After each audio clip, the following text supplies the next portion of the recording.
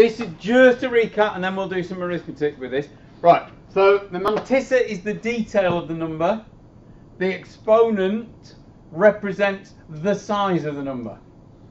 Okay, so whenever we start and we get asked to write down a number in a particular format, it's very important, and I've written this the wrong way around on purpose. Normally I tell you the mantissa first, but the exam book can do what they want.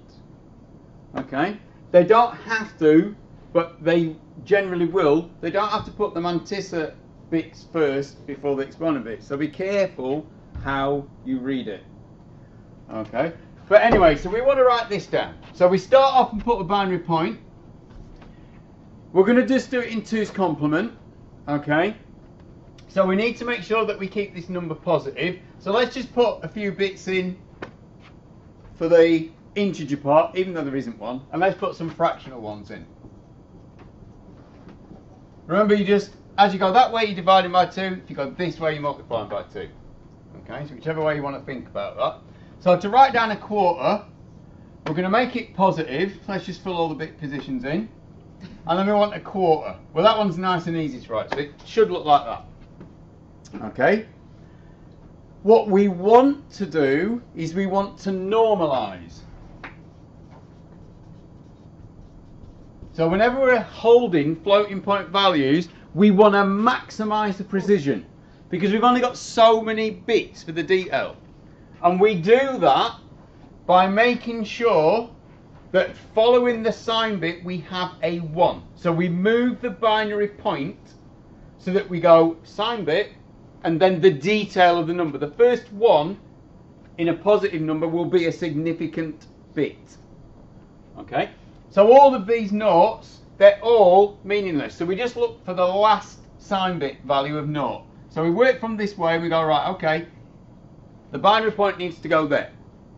So if they ask you, is this number normalised, you can check, because you know that the first 2 bits will be different. If it's a 0 and then a 1, you know it's a positive normalised number. If it's a 1, then a 0, then you know it's a negative normalised number. Okay, so we're going to move the binary point that way. And we're going to put it there. And we're always, when we do the working out on these, we're always going to put the arrow showing which way we move. If you do that, they'll think you're just doing some weird clown picture or something. Okay? Very slanted clown. But you're going to put an arrow on, say, I moved it that way. And you can do it for yourself as well. Right, so we've got 6 bits for the mantissa. So all these noughts are meaningless. So we're just going to write down 0.10, and we've got 6 bits, so we have to fill the rest in. So that's my mantissa, and I will get marks for being able to correctly create a normalised mantissa. Now, when we did this, we moved the binary point 1 position, so the exponent is going to be 1, but we need to know whether it's negative or positive 1. This number, because we went that way, we have actually made this number 1 position bigger. So when we read this back and we want to know what number it is, we need to make it smaller.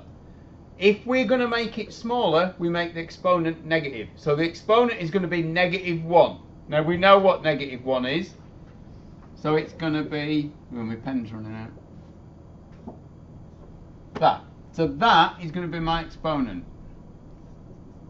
Now we're going to convert this back so we can see. So that's my exponent, and you will get marks for just getting the exponent correct. So never give up on these questions,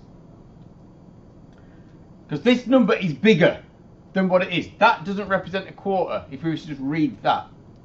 Okay, so we need to make it 1 position smaller. So let's look at that. Let's convert this back. So whenever we get a number in a format, we look at what the format says, 6 bits for mantissa, and it won't have a binary point. They don't have to put that in, it's implied. So we put that in ourselves, so we're going to put that in.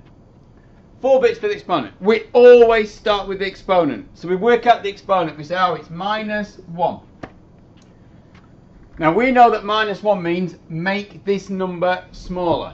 So we're going to move the binary point this way. Okay, now let's just put a load of leading zeros so we don't get confused. And move the binary point this way. So again, we put the arrow on. We say, right, that's actually where the binary point is. So these are all the integer bits. These are where we start writing the fractions. We don't need to go any further because they're all zeros. And we can see that this is 1/4. And they're not going to be mean and say, without a calculator, convert this fraction to decimal, because it might be a horrible decimal. But it is actually, yeah, we can see it's 0.25. Okay? So remember, that's what we're dealing with. Normalised numbers. Okay? Right, so let's have a look at a bit of arithmetic. And the normalising thing comes back into play here. So let's have a look at, we're just going to do positive numbers, not going to scare you with negatives. So let's have 0.1. I'll use that format still, so that's 4, 5, 6 bits, and we're going to have that. So we're going to add that number. I'm going to put my plus over here this time, and we're going to add it to this number. If we look at the mantisses, they look the same. But the exponents are different. Okay? So the 3 steps to adding up a floating point number. Step 1, we need to make, that's a very bad M. I'd gone on to about the 3rd word that I was going to say there. So what we need to do first of all, step 1, we're going to make sure that the exponents are the same. Okay? Which means moving the binary points. No different to if you were doing a decimal number. Let's say you had 1.5 and you wanted to add to it 17.5. You wouldn't just take it like that. You'd line them up. You'd go, oh, 1.5, put the points in the same place, like that. You'd make sure they're lined up. And we have to do the same thing before we start adding. If you just add those two together, and like add those two together, you're going to get a load of old rubbish. So you can't do that. Right, so this has got an exponent of 1. So that is plus 1, that is plus 3. Which number's bigger? This one, the second one, yeah? Because it's plus 3, the exponent's large. So we just need to make them the same. It's up to you. What you can do is you can completely un-normalise them and shift them. So you could do this. So you could say, right, let's take that first number, 0.10001. We need to make it 1 bigger. So we're going to move the binary point that way. So we're going to go, put the binary point there. The next one, same number in the detail part, but we need to shift it 3 places. So we go 1, 2, 3. Okay, so we've actually got our 2 numbers now, and you can see that they're different numbers. So we've got 0.0000, and we have got, putting the dots in the same place, we've actually got 0, 0, 1. No. The notes we can just pad off. What's the answer? 5. Because that one represented 1. This one, even though this bit looks the same, actually represented 4. So the answer is 5. And you know that because you just did binary addition. Just like we've just done. So we went, we'll start over here, no, dot. 0 and 1 is 1, 0 and 0 is 0, 0 and 1, oops. 0 and 1 is 1. So we get 5. That's not the answer. So you need to, now that's not the answer because we've got to put it back in floating point format. That isn't. That's not in floating point format. Not normalised. Okay? Our numbers in floating point format have to be less than 1. That isn't, that's 5, isn't it? We've got to shift it about again. Okay, so step 1 is to equalize the exponents by moving the bits. That's moving the points. So I move the boundary point. Oh, keep going, pen. I'll write slower. Then we can do the addition. But then what we've got to do is normalise. Keep going, pen. Oh, I'll get the blue pen. It's gone awful now.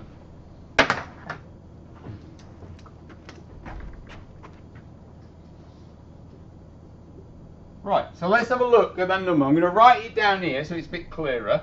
So I've got 101. It's a positive number, so I'm going to pad it with some zeros at the front. But I need to normalise it. So we said normalising means putting the binary point in between the first significant digit and the sign bit. So if we walk from this edge, this is a positive number, so noughts, all the leading noughts, to there. The binary point needs to go there. Yep. So I'm going to do 1, 2, 3. So I get for my mantissa 0.101, and we've only got 6 bits, 0, 0. So that is my normalised mantissa, but I need to work out what the exponent is.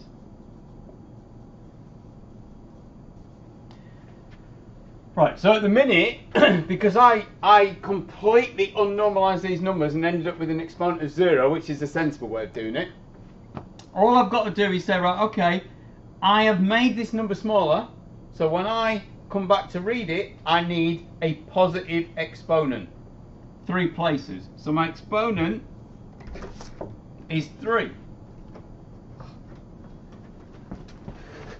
Very slick, Harrison. I've just mentioned you on camera.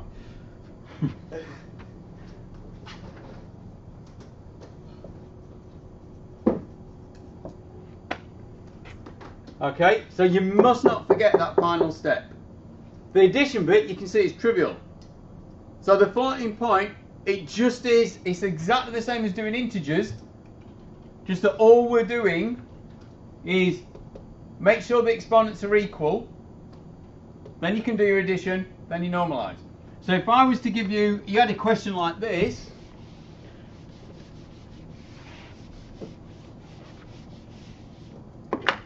let's say we had 0.111, that's 6, and we had that, and we had 0.01, no, let's not do that, let's just make it that, and we had, would we have to do the first step if we wanted to add those two numbers together?